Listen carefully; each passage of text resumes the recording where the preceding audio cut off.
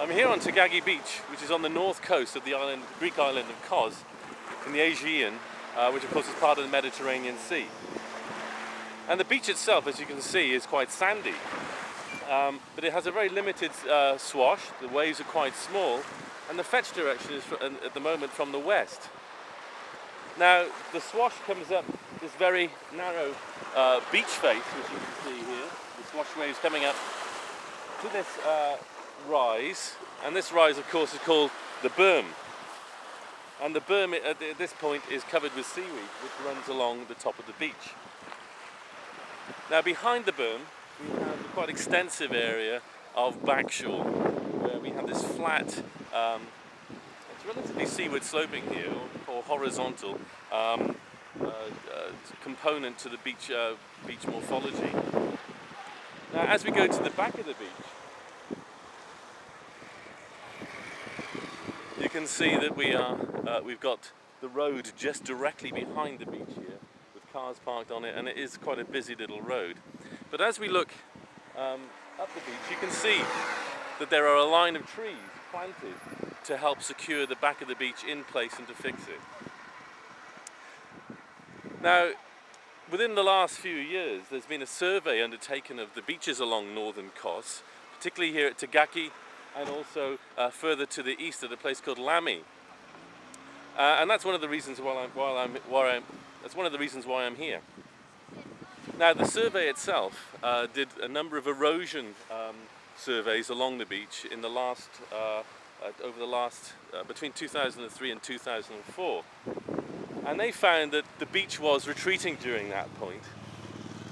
But looking back further at the island's history, between the First and Second World War, Kos was governed by Italy, and the Italian surveyors mapped the coastline back in 1930.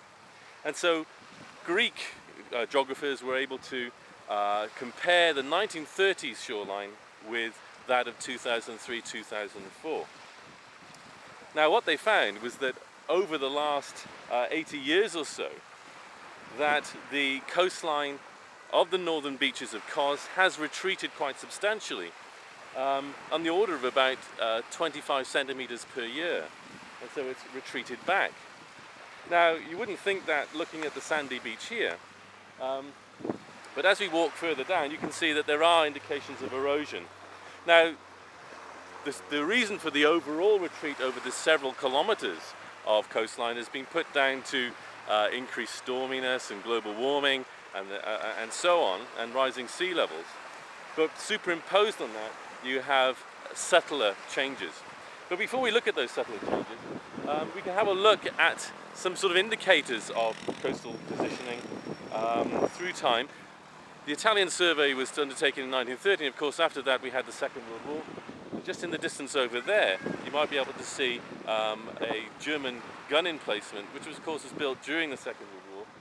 Now at the moment it's right there on top of the cliffs, and it's likely that when that was built that there was a more extensive beach in front of it which it had watch over.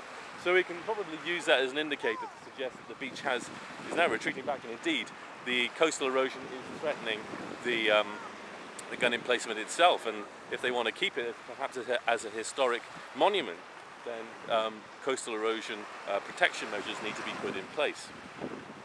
Now the reason why, of course, you've got so much erosion taking place over there by the gun emplacement is because of this feature which is just in front of us.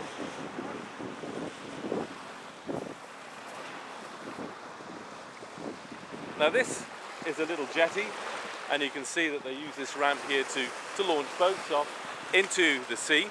But of course this jetty is acting as a groyne. Now updrift of this groyne, of course, if we turn around, you can see that this groyne is trapping sand and keeping the beach in place for tourists to use. But east of the groyne, the sand isn't coming down drift, and so it's becoming starved of sand.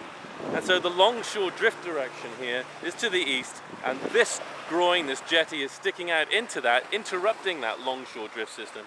So the sand is being trapped to the west of it, updrift, but downdrift it's being starved. Let's have a look.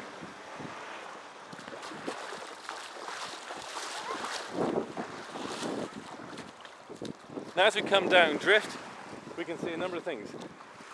This is one of the trees that continues in the line that we saw on the main beach to the west, and that's just about still got its roots in sand. But as we come down here, you might be able to see that the line of trees, the same line of trees that were planted in the beach, are now actually in the sea, and their roots are exposed. We look here, we can see that the tree is being undermined by the wave erosion, and it's actually now part of the beach. And these rocks that you might be able to see behind the trees now have been put in place by the coastal engineers to try and stop the beach eroding further. And of course the reason for that is that on top of that small cliff is the coastal road. And of course they want to protect that from erosion because that's a main line of tourist communication along the different resorts here in northern Cos. So a very important structure, this rock revetment that's been put here to prevent the road being eroded further. If we go up, we might be able to see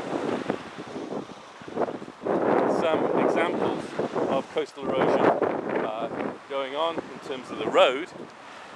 You can see all the tourist development behind it, but we only have to walk a little way before we start to see the road having to be repaired by concrete. We can see an example just here. I'll just walk past this car.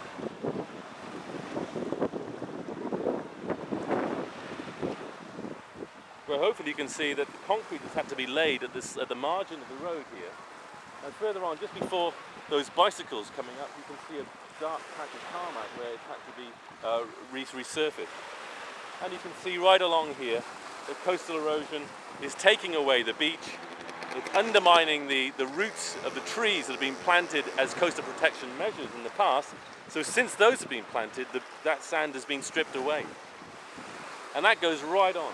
In fact, this section of erosion carries on all the way until there's another groin, another jetty that sticks out into the beach halfway between Tagaki and Lamy, that again acts as a groin and starts to trap sediment that's drifting to the east.